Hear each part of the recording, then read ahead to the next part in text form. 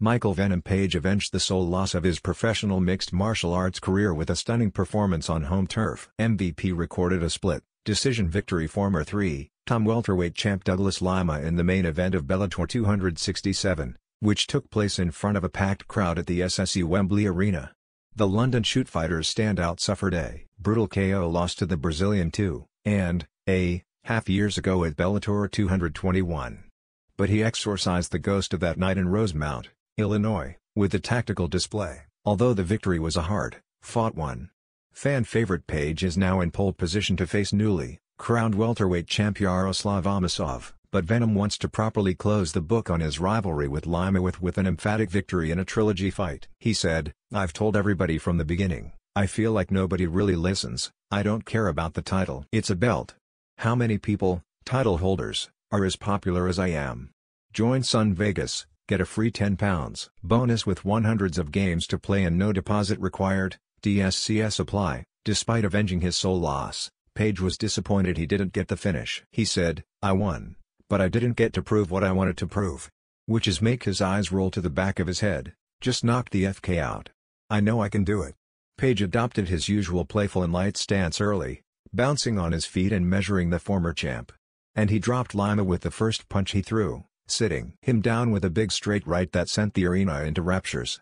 The 34-year-old followed that up with another huge right that once again felled the Venom. Page, however, grew a tad overconfident and ended up being taken down after throwing a wild spinning wheel kick and ended the round on his back. The fleet-footed Page opened the second round with a jumping front kick to the body, which he followed up with a telegraphed straight right. Despite being down on the scorecards, Lima adopted a cautious approach to the second, opting to attack the lead leg of the elusive Page. Page must have suffered a moment of déjà vu after having his leg kicked out from underneath him when he tried to throw a right hand, but he learned his lesson from their first fight and was more cautious with how he got back to his feet. And he ended the round strong thanks to another lightning-fast straight right from one of his trademark karate blitzes. Round 3 proved to be the best for the battle, weathered Lima, who dropped the evasive Page with a big left hook. "I didn't get to prove what I wanted to prove, but Page, to his credit, responded with yet another strong straight right off yet another train-like blitz." Clearly aware the fight was slipping away from him, Lima shot in and secured a takedown.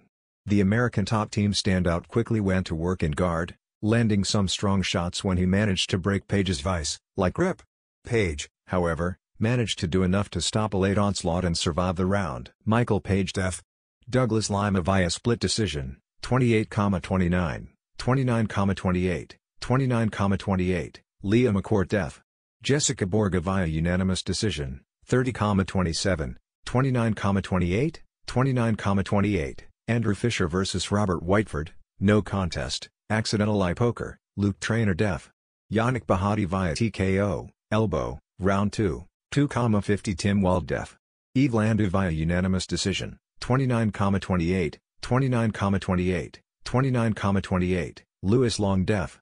Michael Dubois via submission, rear, naked choke, round 1, 0-41 Davy Gallen def. Kane Moussa via unanimous decision, 29-28, 30-27, 30-27, Elena Kalyanidou def. Petra Kastkova via submission, heel hook, round 1, 2-07 Jack Grant def. Nathan Jones via TKO, punches, round 1, 2-16 Fabakary Diata def.